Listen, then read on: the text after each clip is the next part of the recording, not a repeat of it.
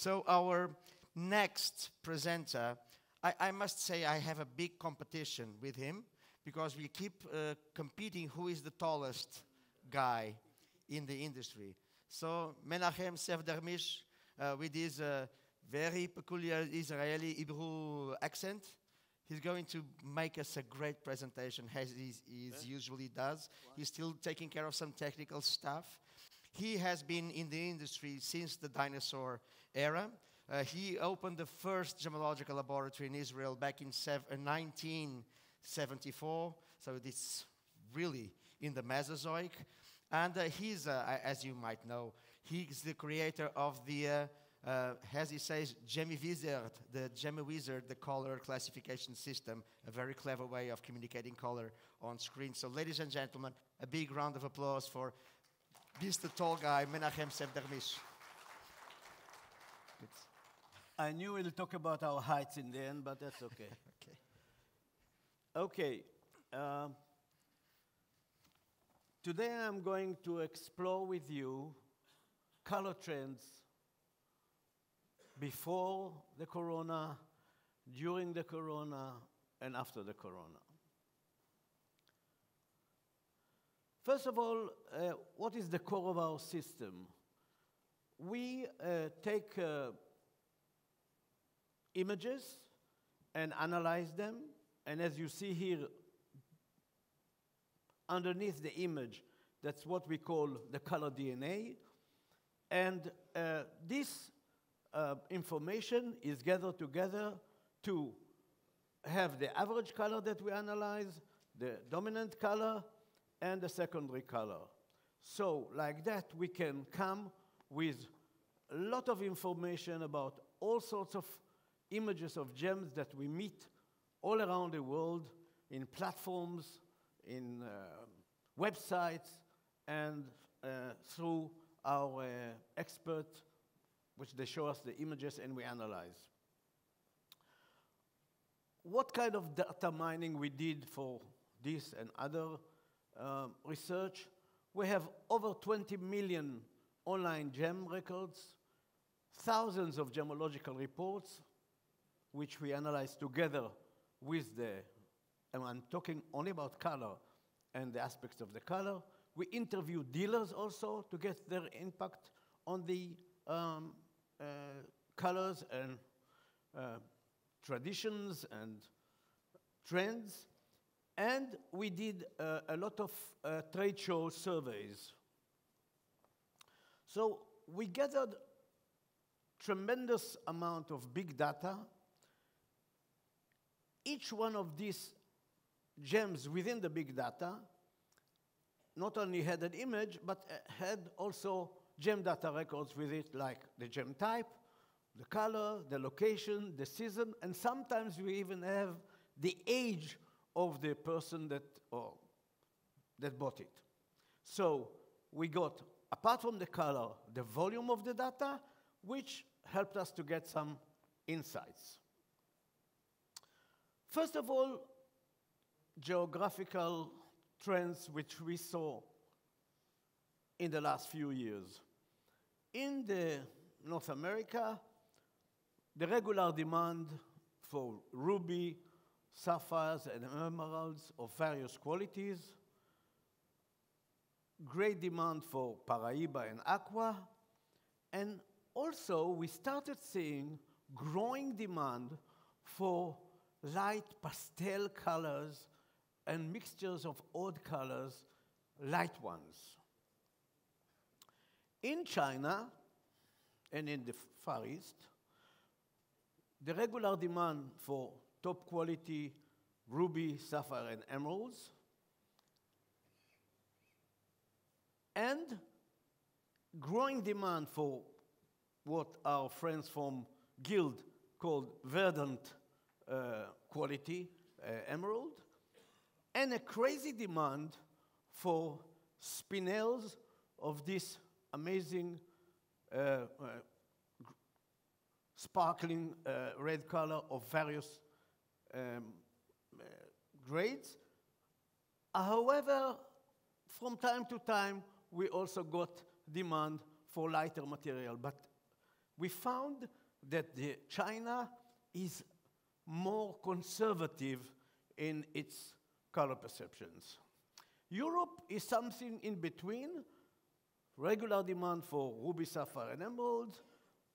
The entrance of pastel colors and those colors that you see here, the light colors, we started seeing in the designs of usually, I should say, millennial designers, which are from the age of, let's say, 25 to 40.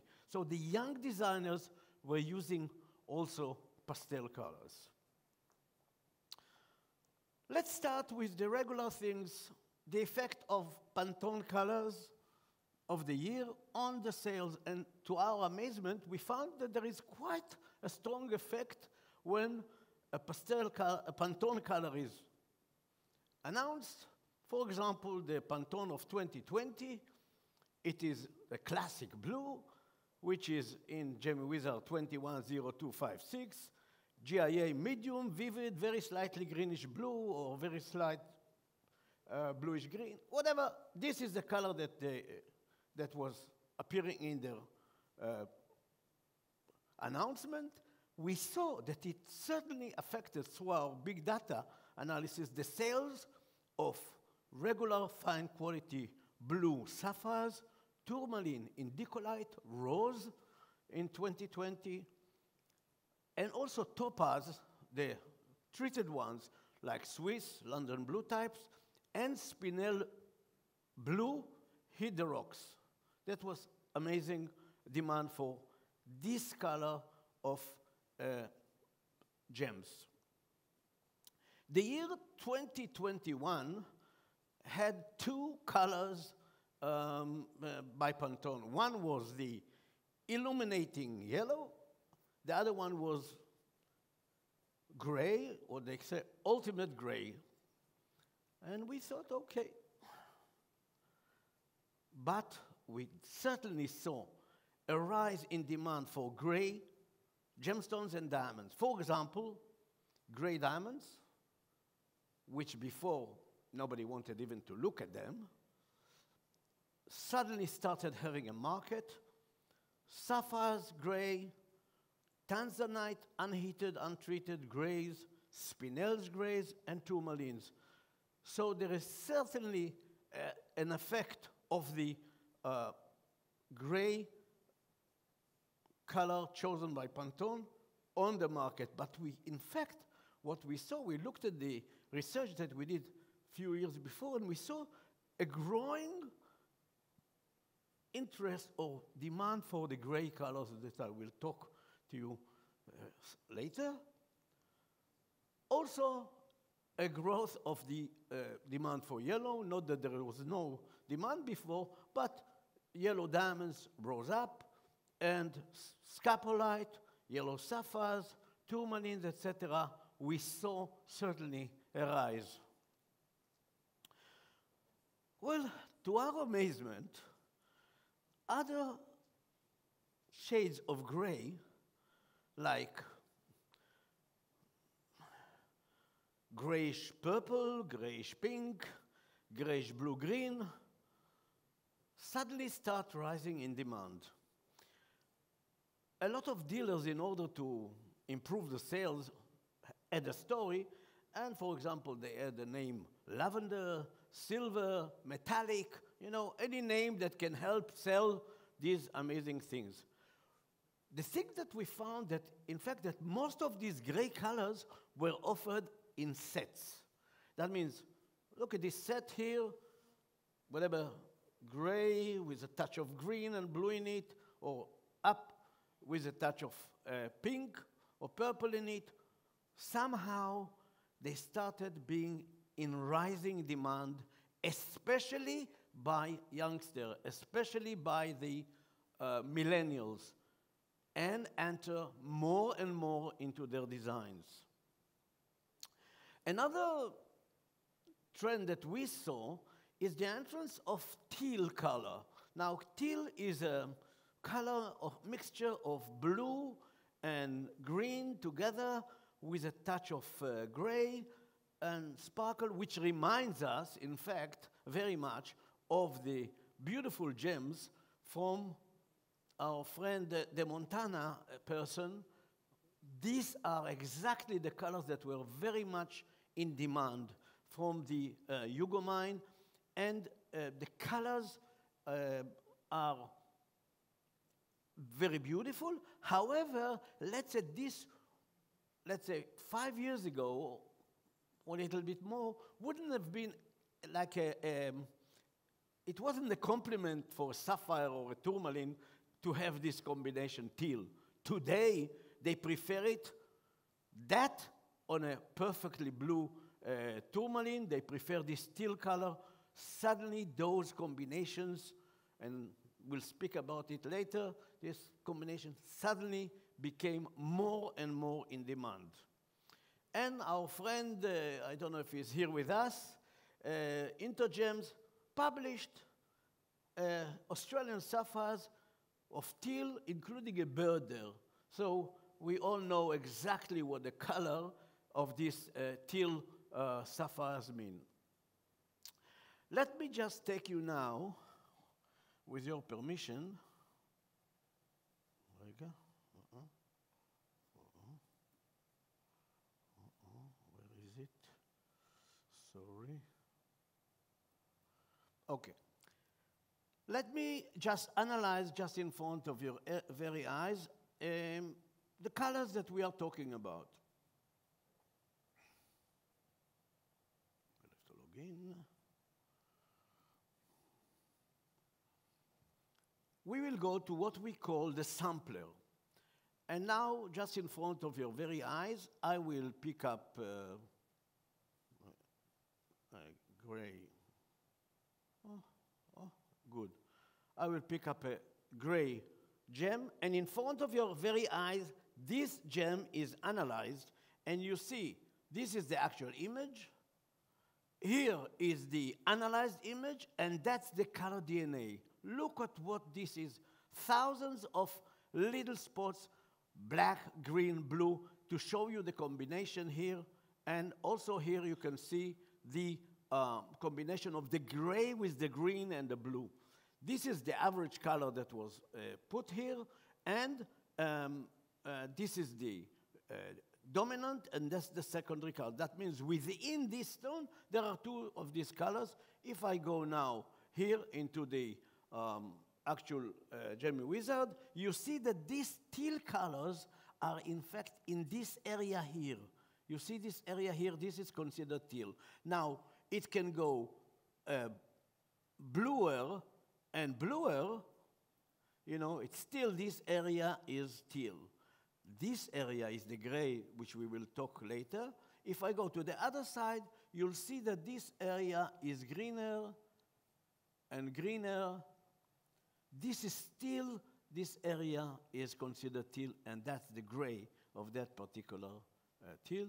Let's close this now. Okay. Okay. Now, let's analyze the color of gray. So you see what it is made of. Do I have a gray here? No, that's not exactly gray. Okay, we'll take that. Now, this gray is made out of, look at that, black, green, blue, etc., etc. And the place, when I pick it up, you'll see that it's with a lot less saturation, and mainly with high tone, like in this area. You see, it's automatically analyzed and found to be here. That means this area is gray, and that area is the teal area or whatever. Now, the crazy thing is that if a few years ago you would have told people gray stones, etc., they would have, you know, not wanting to see it. Today, the grayer, the better. It's crazy. That somehow the young generation and the new modern world, maybe it's because of the internet, maybe it's because they were at home in the corona, somehow they started accepting gray colors. So things that 30, 40 years ago, or 20 years ago, or even less, in the rough that we used to buy in Africa, we used to kick aside and not even touch because they were junk supposed to be. You take them out now, all these gray sapphires from Umba, etc., and cut them, and people love somehow and accept these colors, and their prices is rising, which is a big change in our perception of color.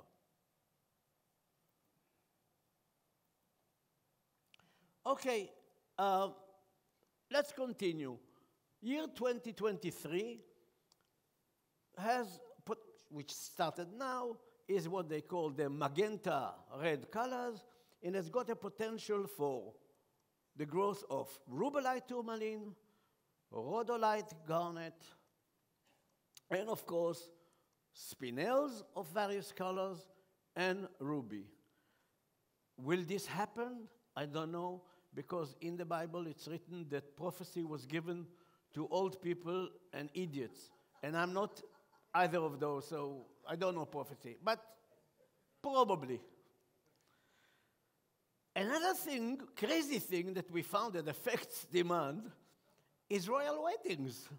Now, this royal wedding of this lovely couple got married with a nice aquamarine. We saw definitely in our artificial intelligence growth of sales of good quality aquamarine. That was for sure in this time.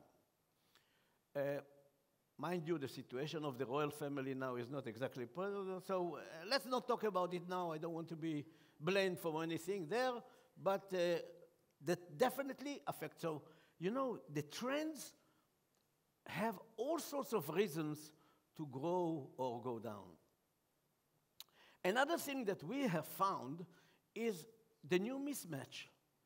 The crazier the combination of color, the better. And you see it here on the left down, combination of pink and blue and dark blue. Two colors of the grayish of things in the center, the drops, and the purple and the yellow. Somehow, any mismatch is an accepted thing in the new trend and world. Just to prove to you, I'm showing you the latest Harry Winston. I hope he will not get angry with me. Look at that colors. Look at that thing on the right. Pale pink with grayish green and very light blue, etc. All this combination. Now, this looks very, very attractive to the young generation, and in fact to the trade as a whole. Somehow, these color combinations are doing very well. We found that millennials prefer lighter material. When we looked at the things, certainly they don't like the dark ruby, sapphire, emeralds, etc. They prefer, because those, they look to them like as if they've been treated or unreal or whatever. And on the medium, they accept it as a better thing. Somehow, crazy as it sounds, the lighter it is, the better it is. So look at the things here, a whiter shade of pale, all these light things on the right and on the left, all types of stones. I'm telling you, this type of stone 20 years ago would stay at the gemstone dealer forever. It stayed in my safe forever. But now they are very much in demand and they are accepted. The continuous trends that we find today, that millennials, designers and customers seem to like gems of pastel colors, unique colors, and high demand for gray combinations, such as those.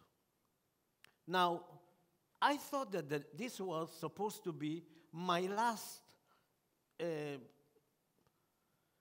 slide, the one before, but suddenly we talked so much about pigeon blood and commercial name that I decided to give my opinion about the thing. Now, pigeon blood, Europe thinks that this is considered pigeon blood. The Far East is a little bit more strict than us. And laboratories, brr. So I don't know which pigeon it is, but and this is from our data, yes? We're actually analyzing, so, you know, okay. Royal blue, that's what our perception of royal blue, that's a beautiful color, etc., etc. Laboratories, boom. Look at that thing here. Who would believe that this would receive it, either too dark or too light, etc.? Somehow, the laboratories are less strict than what we, as dealers even, believe. Is it to get more customers? Ask other laboratories the things, because I also have a laboratory, so don't ask me. But laboratory somehow has increased the thing. Cornflower blue is practically accepted by all, except that there is a deep cornflower blue which was added here, but somehow laboratories and the public and the customers agree. The trade in the vivid green, laboratories in the vivid green, very, very similar. Save the pigeons, they are killing too many pigeons. Yeah, how many pigeons do we have to kill to get all things? Now, just before I leave, I wanted to show you the concept, Gem Wizard original concept. We did 500,000 real gem images. Our system turned it into 3D and of round, and then in all the shapes in 2D. And then together with the GIA, we put it in the right position. And we checked each one of them, color DNA, and posted it in the world of color. That's how we could do our system and the results that you see today. Thank you. Thank you very much, Menahem. You did it in 20 minutes. Yes. You are a champion. We still have 9 minutes for Q&A. Please feel free to ask. Yes, gentlemen over there. Hello. Thank you for the presentation. I think it's very interesting to have an electronic system to define colors. It's all an issue when you cannot meet the client in person or you're doing sales online. But I just want to address the issue because I see you define the color based on an image or a photograph. And it's always a challenge to represent the real color in photo. There's always a loss. If you take different devices, if you take a Samsung or if you take an Apple, you take very different results in color. Depends on the time of the day, you got different color. So how do you address the issue? Because if you're taking the basis from a photograph, not from the actual stone. Since the first day of Gem Wizard in 2003, when we adopted it together with the GIA, that was the question. And it's a very important question. The thing is, we tell people how do we think they should take the photo. First of all, not forgetting that in the last 20 years, everything moved to the internet. So all the colors that they see is on the line and the internet. Apart from that, we tell people use daylight, use it in a certain condition on a white paper, etc. Is it perfect? Not. The thing is that it gives us some information. We get millions of images that we analyze. Now, we don't tell you how to, is this image that the photo is really close to the thing, because the person can tell you, this is my Burma ruby, and change the color of the ruby using his, program on his computer and change it, make it a bit redder, etc. We check what we see. That means we receive this information, we see the things, and now we are working with big companies, biggest possible, and they analyze their gems in order to have a record. Now, they photograph the thing. They know that it's not perfect, the photography. However, they have a record of their color, and they have a record of what people liked and bought from them, and they have a record of what they sent to somebody. That's why one of the biggest companies bought from us the system for internally, because they said before, if they send the stone, they were not sure that it's the same stone that came back until it was the lady or the man that sent it actually saw it. But now, when they have a record of the Gemi Wizard color, is it perfect? No. But it's the way today to gather information on a vast scale. Very good question. Is there any other question?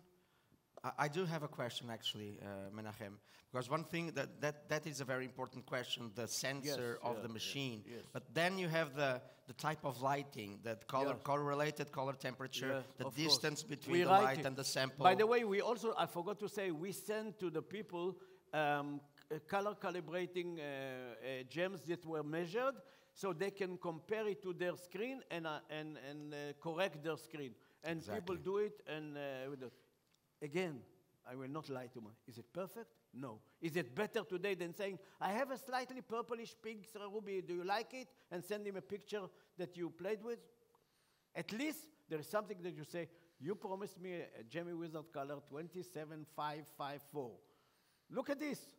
It's 22 something whatever. So there is a way of improving the language among people. Again, is it perfect? No. I actually didn't finish the question. I wanted to end up, you talked about the screen and the pleochroism and the cutting style and the extinction and the windowing, all that kinds of things that have to do with the proportions and also the orientation due to pleochroism. What would be your recommendation? What we do is normally we do Gemi Wizard analysis from several directions. You know, it is...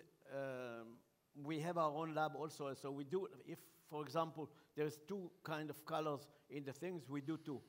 Again, you cannot be, the main thing is the frontal color. I think, no, I don't have a picture of it here, but we do analysis of things. But in the lab, gems that come to us, sometimes we do 3 or 4 or 5 analysis of each one and keep it in our records, because people want to know to what it...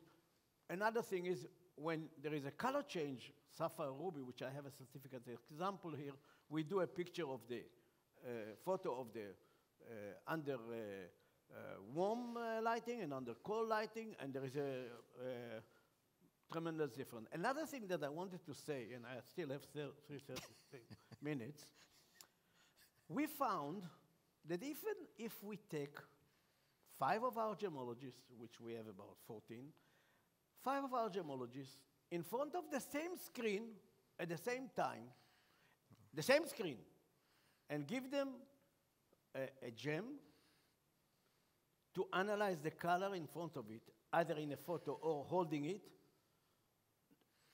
not all of them will give the same result, because each one of us, our brains analyze the color slightly different. What I wanted to invent a chip that I can put in people's brain, and we will all see perfectly the same color. So we will solve the problem as you wanted. No problem. Just give me time, I'll invent this chip. That's really good. Thank you very much. Thank you very much, Menahem. Toda.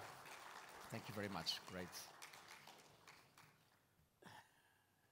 So color is something that I struggle with, and when he mentioned the color change or the color shifts, which is within the same color, you just go one little thing ahead, like in amethyst, for example. I'm sure that if you have photographed amethyst and even emeralds, you see the emerald or see the amethyst, you take a photo, and then it's never correct. So it takes a lot of even post-production if you want to get it right. But anyway, that's beyond the point. Our next speaker, while Menahem are still, do you want some help there so I can throw you out the stage? Sometimes I forget that this is on. Thank you. Thank you very much. I hope your gemology skills are better than your talking skills. We shouldn't mess with Menahem. He always have something to say. You always win, my man. Thank you. It's a pleasure. and has a great sense of humor.